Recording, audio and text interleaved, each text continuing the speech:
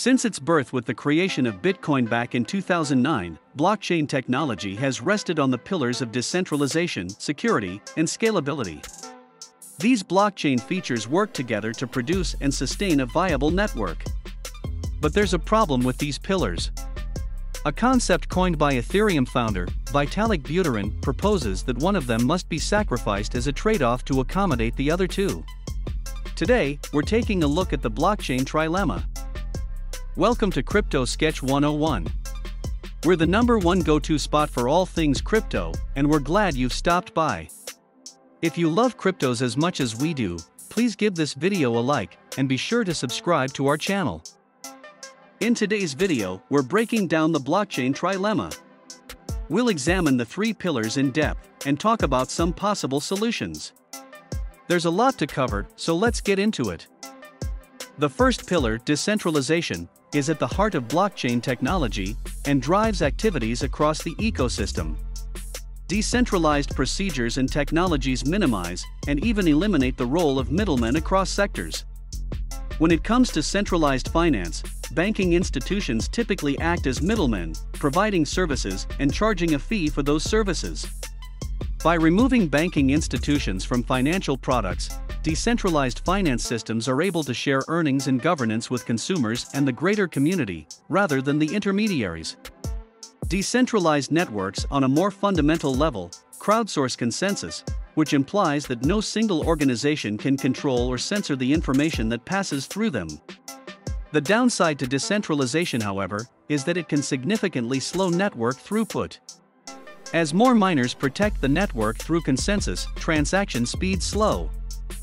The second pillar is security. On a blockchain network, reducing the distribution of blockchain nodes either in number, geographically, or both, has the benefit of increasing network throughput. Doing so makes the network more centralized. There's a downside, however. Centralizing reduces security, especially on proof-of-work networks like Bitcoin. A 51% attack is more likely to occur in more centralized networks because hackers can obtain more hashing power more easily. Hackers can take control of a network and manipulate transactions for financial benefit by overwhelming it. Smaller networks tend to be easier targets because they have fewer nodes and more concentrated validation authority. It is unlikely that larger networks such as Bitcoin can be taken control of by a 51% attack. Two examples of successful 51% attacks include Bitcoin Gold and Ethereum Classic. In 2018, Bitcoin Gold fell victim to an attack and hackers were able to make away with nearly $18 million in assets. Ethereum Classic was attacked in 2019 and led to the loss of nearly $1.1 million in assets. And finally, scalability. Scalability is the ability of a blockchain technology to accommodate high transactional throughput and future growth without significant increases in fees and without sacrificing performance. Blockchains that perform badly as usage grows lack scalability. Greater scalability is feasible, but security, decentralization, or both would suffer as a result, according to the blockchain trilemma. Scalability is necessary for blockchain networks to compete with legacy, centralized platforms, which currently have considerably greater network settlement speeds and usability. While several blockchain systems have established decentralization and security, today's leading DeFi networks have significant challenges when it comes to scalability. In order to solve the blockchain trilemma and simultaneously achieve decentralization, security and scalability, we must look to Layer 1 and Layer 2 solutions. Let's take a look at both of these solutions, starting with Layer 1. Layer 1 refers to a base blockchain. So a Layer 1 solution would be an improvement to the blockchain itself. Bitcoin, Ethereum, Solana, and the BNB Smart Chain are examples of Layer 1 networks. There are two ways to improve Layer 1 networks. The first is a change to the consensus mechanism. The consensus mechanism currently in use on prominent blockchain networks such as Bitcoin and Ethereum is proof of work. Although proof of work is safe, it is also time-consuming. Bitcoin, for example, can only achieve around 7 transactions per second, while Ethereum can perform between 15 and 20. Many newer blockchain networks achieve consensus through proof of stake. The proof-of-stake protocol decides validator status based on a stake in the network, rather than requiring miners to solve cryptographic algorithms with significant processing power. It is considerably faster and even more environmentally friendly. Ethereum is currently in the process of upgrading from proof-of-work to proof-of-stake and could potentially achieve speeds of up to 100,000 transactions per second. The second Layer 1 solution is sharding. Sharding divides transactions into smaller sets of data referred to as shards. The network processes these shards in parallel, allowing for sequential work on multiple transactions at the same time. Furthermore, rather than having each network node maintain a copy of every block from the beginning to the present, this information could be partitioned and held by separate nodes. Sharding is also in Ethereum's upgrade plan and scheduled for sometime in 2023.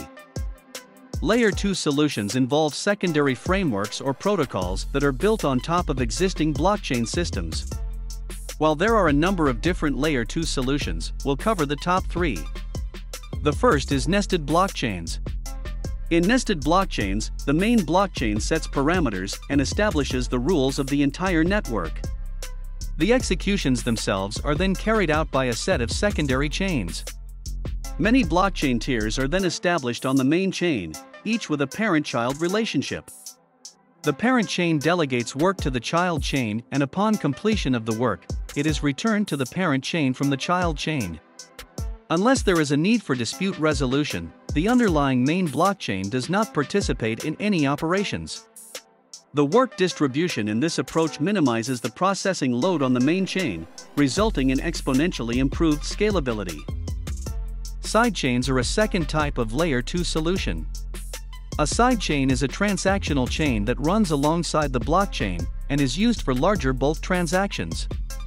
Sidechains have their own consensus mechanisms, which can be adjusted for speed and scalability, and a utility token is frequently utilized as part of the data transfer mechanism between side and main chains.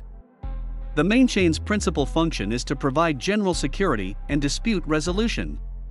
Sidechains carry with them an added security benefit. Security breaches on sidechains have no effect on the main chain or other sidechains. The downside is that building a sidechain from the ground up is necessary and requires a significant amount of time and work. And third, state channels. A state channel improves total transaction capacity and speed by allowing two-way communication between a blockchain and off-chain transactional channels.